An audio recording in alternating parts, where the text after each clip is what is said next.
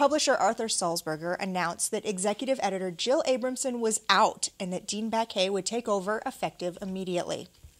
That news came as a shock to many in the Times newsroom and many more in our industry.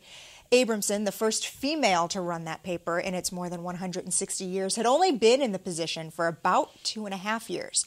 There have been many reports and rumors about what led to her ouster, and we'll get to some of those in a minute. But first, let's hear from Abramson herself, speaking to graduates at Wake Forest University's commencement on Monday. You know, New York Times journalists risk their lives frequently to bring you the best news report in the world. That's why it is such an important and irreplaceable institution. And it was the honor of my life to lead the newsroom. A couple of students who I was talking to last night after I arrived, they know that I have some tattoos. And one of them asked me, "Are you going to get that Times T that you have tattooed on your back removed?" Not a chance. That may have been a brave face, or Abramson may be gearing up for a fight. See, that's because several of the reports out there indicate Sulzberger got rid of her because she complained she was being paid less than her predecessor, Bill Keller. Sulzberger issued a statement denying that and citing problems with her aggressive management style, something he didn't appreciate as much. Maybe you saw this cover of the New York Post featuring a photo of Abramson in the gym, decked out in boxing gloves, poised to take on a full-sized punching bag. That photo had originally been posted on Instagram by her daughter. There is so much going on here. Yeah, I mean, first of all, I was watching the graduation speech, as a lot of other people were too, wondering whether she was going to take the gloves off or not, and she didn't. I mean, I think she did the right thing in the way she handled that occasion. I don't know that that has any reflection at all on what she's going to do going forward or the issues that people have laid out as to why she was fired. The New Yorker went into quite a bit of depth in two pieces that talked a little bit about maybe the inside story about why this is, and sort of pointed out the fact, like all good journalists, Jill Abramson was probably a little bit difficult to get along with at times, probably didn't answer to authority all that well. Some of the very same things that you look for in a good journalist are sometimes the things that maybe can run you afoul with management if you're a little too direct, and that seems to be the case here.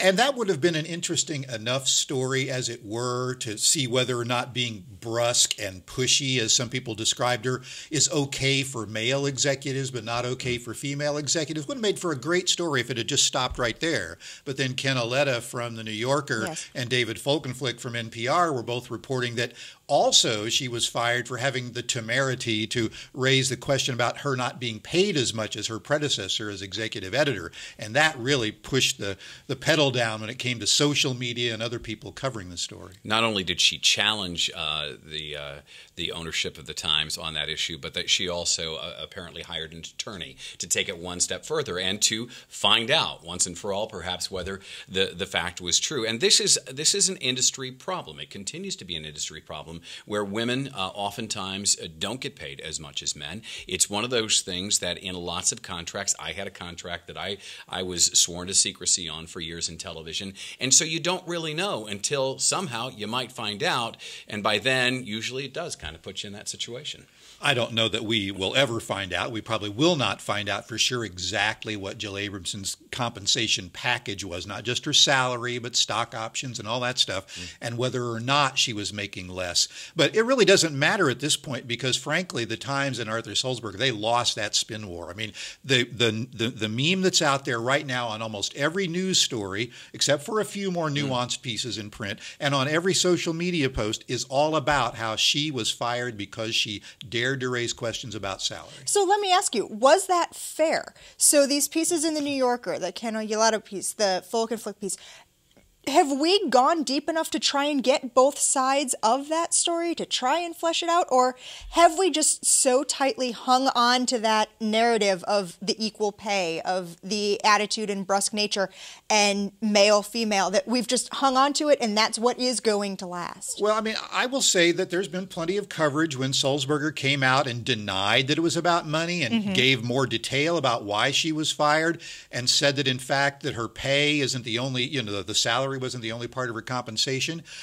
That was reported, but even when you saw those stories being reported, you still see the headlines, you still see the graphics at the lower third graphics and television coverage. They oversimplify it or boil it down to fired because of salary ? And that's as far as a lot of people get with it. And that's where the narrative is now, and I think the narrative could evolve, especially as we find out more about the leaked memo that you mentioned off the top of the show that I know we'll get into, where the narrative could turn, but Mike's right. Where it is right now is very solidly that they're losing that spin war. So another piece of this story that has also been lost in a lot of this is the elevation of Dean Baquet as the new executive editor at the New York Times. And just as Abramson was the first female executive editor, Baquet is the first African-American executive editor. In a different situation, under different circumstances, that would be the story here. It'd be a big story, and I think eventually there will be plenty written about his elevation to the Times, especially if he manages to calm the waters and continues to win awards and all of that. But I will say that he's also a player in this whole business about Abramson getting fired. And if you look at some of the stories, they reported that perhaps the real reason, or one of the biggest pushes that led to her being fired, was the fact that she tried to bring on an editor for digital, somebody she knew, a female editor from The Guardian, and apparently didn't tell Baquet that she was going to be doing this in advance. He, if you believe some of the reports, threatened to walk if something wasn't done about that. So if you're Sulzberger, you're left with, do I choose between the first female editor, whom I don't get along with, the first African-American editor? What do I do? Yeah, who I do. Then what? Yeah, and this becomes a he says, she says, where I'm not sure anybody really wins. A lot of reputations are sullied in as much as all of us are paying attention to it. Well, we've spent a lot of time on this story today, and before we move on, I want to bring up the reaction of one journalist, one of the most well-known voices on public radio, Ira Glass. Monday, a reporter from New Yorker magazine asked Glass for his reaction to Abramson's firing while he was at the Peabody Awards in Athens, Georgia. His response? Jill who? You can read the full interview, the full Q&A underneath the programs tab on our links blog at KBIA.org. And I hope people check it out because it raises a good point. Do people outside of our little echo chamber even care about this? Well, in this particular instance, I think they should. I get it that sometimes there's just too much navel-gazing. The media think that they're more important than they really are. But this is a story about sexism in the news business. And, you don't have to agree that that's why she was fired, but it raises some really interesting questions. And you have a link on our blog to a study that was released recently that shows that it's still a big problem. And we've talked about it here in the past few weeks. On the other hand, I don't have a problem. I think it's kind of refreshing in a way, right, that Ira Glass can say, I was too busy working on my own stuff. I don't pay attention to that. Sometimes in our own bubble, we do maybe overdo the importance of who we are as opposed to what it is that we're doing. I think he's just shining a light on the fact that once the lights go down.